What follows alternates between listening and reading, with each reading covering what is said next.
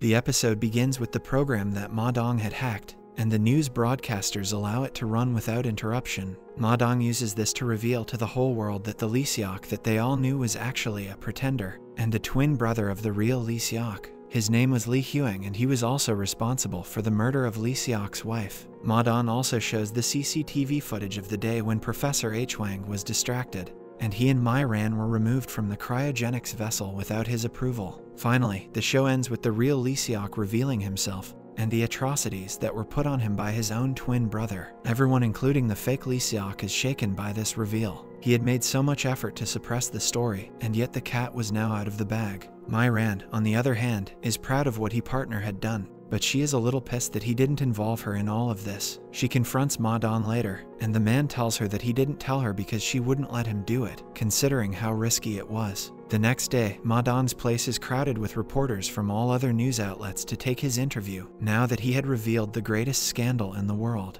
However, Ma Dong did break a few laws by hijacking a news telecast, and he is summoned to the board meeting. The people are not happy with what he had done and the steps he had taken to do it, although it was a good thing. However, Ma Dong doesn't care. He knows he did the right thing and accepts the words of his superiors with a smile on his face. After the meeting with the press board, Ma Dong goes to his office and announces that he will take accountability for what he had done and declares that as a 52-year-old it was finally time for him to quit his work. Elsewhere, the fake Lee Seok decides to keep on with his charade. After all, they had no idea where the real one was, so he could just pass it all as fake news. He goes to the board meeting of his company and tells them all that the news was a fake one to defame him. However, soon the real Lee Seok arrives in a wheelchair along with his son. The whole room is divided, not knowing who to trust, with each of the Lees calling the other one their fake. Just then an old lawyer of the company gets up and tells them that there is one thing that their father told him that only the real Lee Seok should know, and that is how they can prove their identity. The Lee in the wheelchair does so with no difficulty, and finally, the fake one is taken into custody. Later, the real Lee goes to visit his twin brother in jail, and Lee H. Wang reveals why he did what he did. He tells him how he was jealous that their father always cared for Lee, and how he was always the one in the shadow. He acknowledges that he was never good, and so he planned to become Lee. Lee Huang had hoped that Lee would just die in the accident, since only his son or he could give the man the blood during his accident. Since the child was too small to donate blood, if he didn't show up he would have won. However, he was put into the cryogenics and survived, which pissed Huang off. His plan was close to fruition and now everything was lost.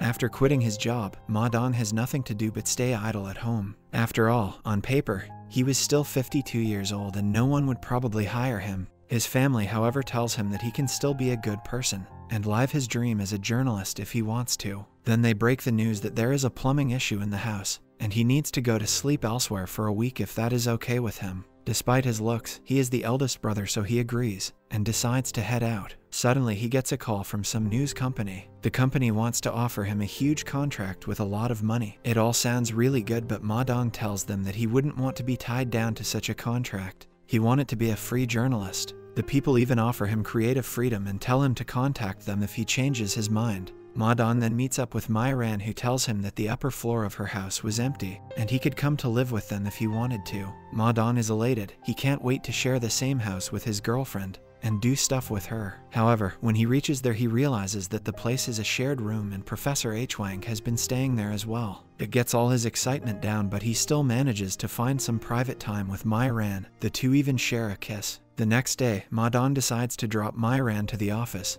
and goes to meet his friend who helped him with the whole video that he made. The guy then finally comes clean about Chai Na and tells Ma that she looked for him for ages after he was lost. She even came to him to ask for help since no one else was helping her. However, back then none of his friends helped her. Ma Dong feels bad about it and finally realizes how Na must have felt. He calls her and tells her to meet him on the roof of the office. When the two meet, Ma explains that he had gone because of his situation since he had no money, and he needed to help his mother back then. He had always thought that she didn't care, and that is why he was so angry and sad with her. He didn't even care that the world had forgotten about him, but the fact that she did was what hurt him the most. Na also acknowledges that she did let go of him eventually, but she had to, as she had no choice in it. Ma has no feelings for her now, but she still loves him, and now she has let him go as well. She then leaps to hug him as he stands there emotionless. However, Mai Ran turns out to be around the corner and watches them hug. Knowing that Na and Ma Dong had once dated, and watching them hug like this breaks Mai Ran's heart, and she starts to question if she is actually Ma Dong's love, or did he just settle for her. She comes down from the roof and heads straight out of the office, because she doesn't know what to do. Ma Dong calls her several times but she doesn't pick up. She has already changed his name to Cold-Hearted Punk in her contacts. Instead of going home, because Ma Dong would be there, she decides to head to her friend's house instead to get some advice. All of her friends are middle-aged women now, and they know what she should do. She tells them what she saw and asks for some advice, and doesn't really get a satisfactory answer. The women tell her to straight up leave Ma Dong. She is definitely not doing that. Finally, after a few glasses of wine, Mai Ran decides to return home, but she feels like she is being followed. Soon the presence becomes more and more clear and she starts to run as a strange masked man follows her. Luckily for her, she runs into Ma Dong, who is worried sick and searching for her. He asks her why she was being distant, and she refuses to tell him anything. Ma Dong knows that she is angry with him but has no idea why and plans to make her happy again. The next day in the office, Mai Ran's bad mood continues, and every time she sees Chief Na she feels really bad. Eventually, she decides to come clear and asks Chief Na while they are in private if the reason that she wasn't married yet was because she was in love with Ma Dong. Chief Na is pretty offended even though it was a really obvious question, and instead asks why Mai Ran was not confident in herself. This statement gets Mai Ran even more troubled, and throughout the day she can do nothing but think of this, until finally she makes up with Ma Dong. Ma Dong comes to her office and she finally tells him what she feels bad about. Ma Dong then calmly explains that it was just them clearing their misunderstanding.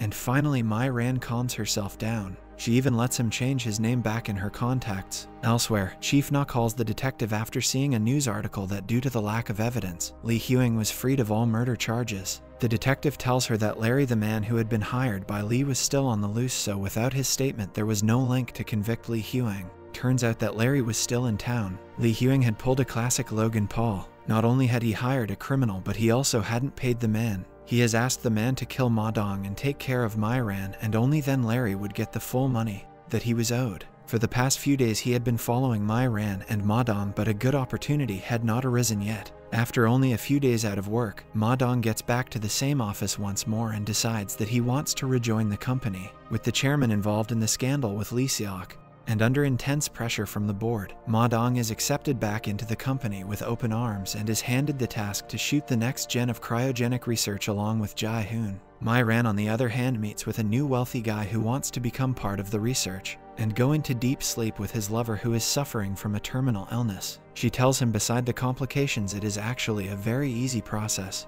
and he must not be fearful of it. The man thanks him as he leaves. Ma Dong and Jai Hoon also finally discover a possible candidate after going through an array of weird people who just want to use the cryogenic system to either get away from their problems or earn a lot of money. They find a couple who have a really sick child and need him to be kept asleep until a cure for his disease is found. Ma Dong approves them as their topic, and Jai Hoon is also satisfied with his superior's choice. Despite them loving the same woman, they do share mutual respect for each other. That day, as Mai Ran is returning from work, she is almost struck by a motorcycle and is saved thanks to Chief Na, who thinks this is the same murderer that Lee Huing had hired. Mai Ran awkwardly thanks her and goes away. The apology, however, sticks to Na's mind and she cannot live with how she behaved earlier. Later that night, she calls Mai Ran to a local store and comes clean that she wanted to put Mai Ran back into the cryogenic bed. She reveals that she had a deal with the fake Lee that in exchange for her information he would put Mai Ran in the cryogenics for her. Na tells Mai Ran that she wanted to do this so that Ma Dong would suffer just like her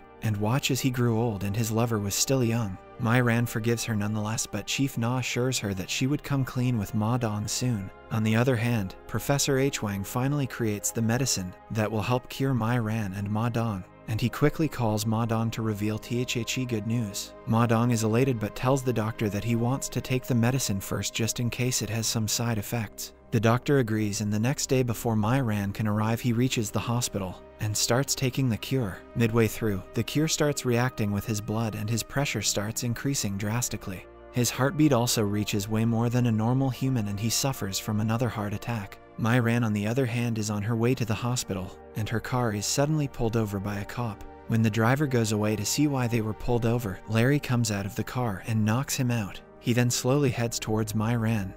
Thanks for watching. Subscribe and hit that like button to help our channel grow. Turn on the notifications so you won't miss any of our new videos.